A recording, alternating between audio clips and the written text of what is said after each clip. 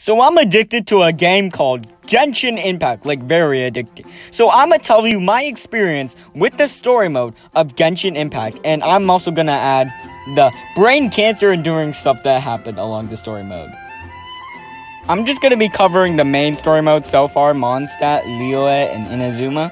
So let's dwell in the weird experiences of me with Genshin Impact.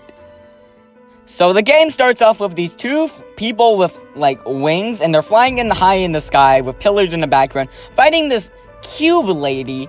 So the two people that are fighting this cube lady was Ether and Lumine. I picked Ether because Ether cool. So, you know, Ether charges in at the cube lady, and the cube lady just bodies Ether, and Ether kind of gets sucked in and spat out somewhere, I don't know where. Then Ether wakes up and starts fishing out a child. And this child's name is Paimon. Yes, this little fairy thing. Yes, very, very annoying.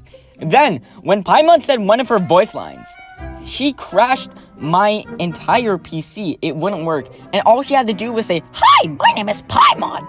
And, you know, my PC kind of broke. So I switched to the graphics card, and, you know, the whole time it felt like I was playing on 1 FPS. So thanks, Paimon. Thank you for that.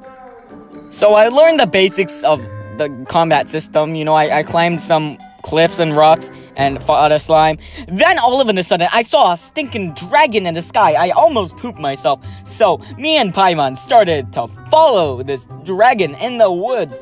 And once we kind of came across it, there was someone talking to the dragon. You know, I was pretty confused. Then the dragon yelled at me for stepping on a stick. Then that person that was talking to the dragon skedaddled out of there almost immediately. They turned into flies or something. Then the dragon left some, like, of its crystal red poop. It was kind of weird, gross. So I obviously picked it up and then just kind of left the woods. As we went out of the forest, there was, like, a magnificent castle just chilling there. That was Mondstadt. Then someone out of nowhere just approached us, and they're like, "Yo, you want to help me take down some hilly trails?" And I was like, "Yo, that sounds fun." So I kind of did a massacre on a hilly trail camp.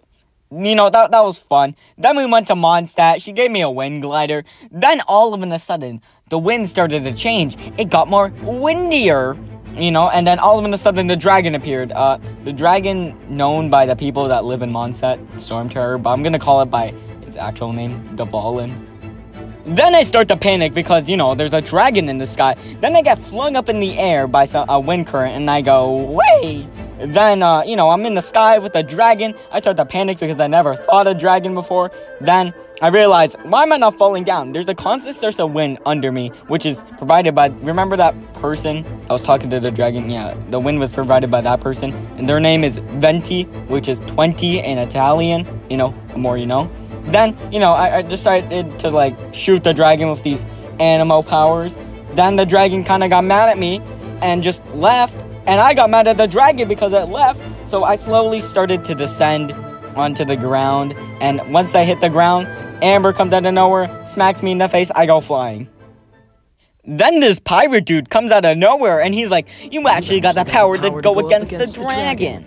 That's cool." Then we went to, like, the main headquarters of Mondstadt. And in there was Jean and a librarian, Lisa. You know, that was interesting.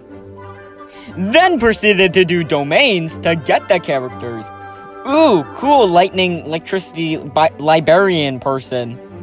Ooh, ice dude that can freeze people when they're in water. Yeah. Trash with a bow and arrow. Nice. Then rob the holy liar, because Venti be like, "Haha, you need this to, like, save the dragon and stuff, so it's crucial that you rob this." So, you know, rob the holy liar, realized I need to be AR 12, which is level 12, and, you know, as I was in going to AR 12, you know, stumbled upon a thing called Liyue. You know, I didn't know what it was and wasn't sure what to do there, so I kind of just got the waypoint and proceeded with my day. Then got the holy liar, gave it to Venti. Venti called Dvalin. Dvalin came out of nowhere and he's like, "Yo, what's up, dude?" Then this thing with a shield called an Abyss Mage comes right up to Dvalin's ear. Is like, dude, you don't need this. They're trying to kill you. Then Dvalin gets mad at us and yells at us, and he's like, dude, you trying to kill me? Dang, that's mean. And then he flies out of there. Then we chase him down to his lair. Venti breaks the shield that was blocking it. Then we go inside, and it's pretty nice. And then Paimon asks a stupid question: how do you fit through that doorway? He flies over it. Then we see Dvalin, and Dvalin wants a fight. So boss fight time, and I died to this boss so many times, and that was pretty sad. That was pretty sad. Then when I finally defeated Dvalin, he flew us back to Mondstadt, and now he was a symbol of hope to Mondstadt. Then we returned the Holy Lyre to the place that we, robbed it from, which was, Mondstadt's church. Then as soon as Venti walks out of the door, he gets bodied by this person named Senora, and his powers kinda got taken away. And that was it for Mondstadt. But we still have Liyue and Inazuma, but you also look rather bored just watching this video, watching me just talk about my Genshin Impact experience. So let me just speedrun Liyue for you. So speedrun time.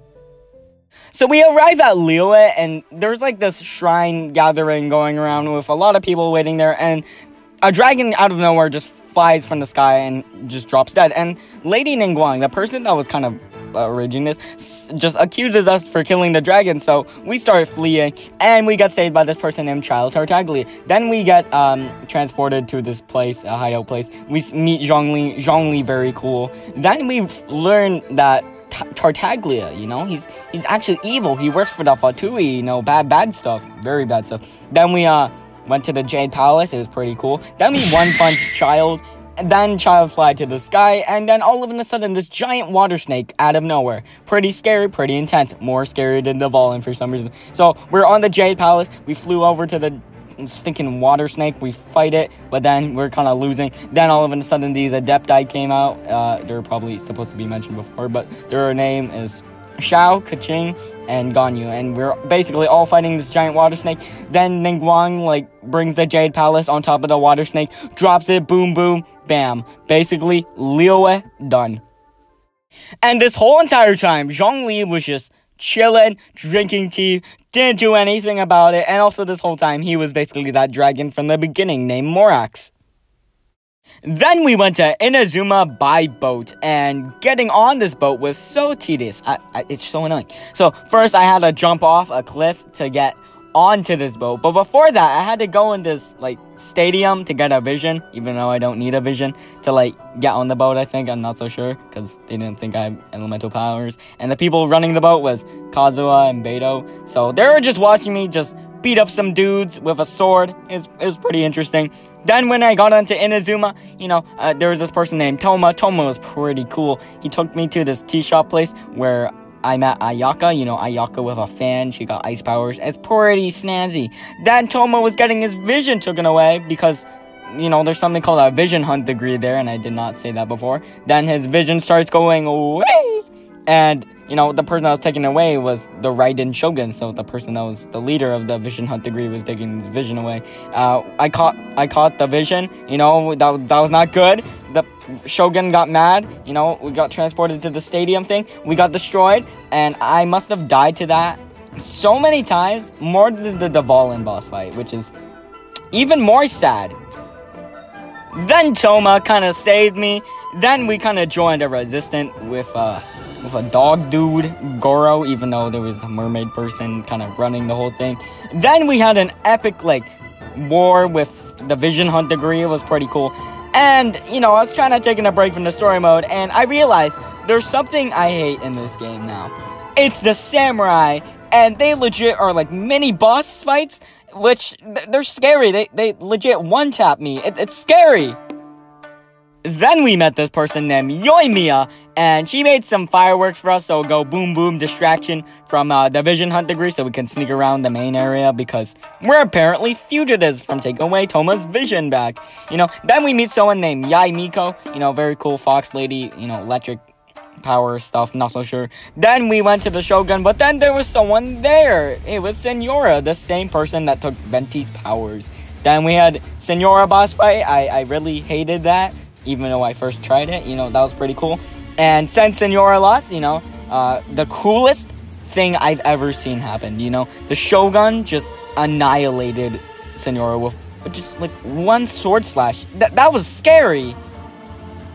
Then the Shogun spared us for winning, and then outside was the resistance, so Kazuha, Garo, and all of them. Then all of a sudden, the Shogun appears out of nowhere and is like, psych, you thought, boy. And then Kazuha saves us with his 2 visions, like Electro and, Animo. It's interesting. Then, we go back to the stinking boss fight. I don't like this, but then this was different because Yaimiko was there and was like, yo, visions, and then a bunch of visions come out of nowhere, and it's just us versus the Shogun, and it was this epic fight, and I got constant healing from these visions, and it was pretty sick. Then after we defeated the Shogun, that was it. Everything kind of just ended. The vision hunt degree stopped, and that was basically it.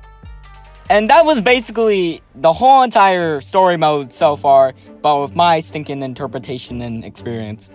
Then I got curious one day and stumbled upon a Primo Geo Bishop. It was very scary. So, enjoy this gameplay of me trying to struggle to kill this thing, accompanied with Hu Tao's theme. Enjoy.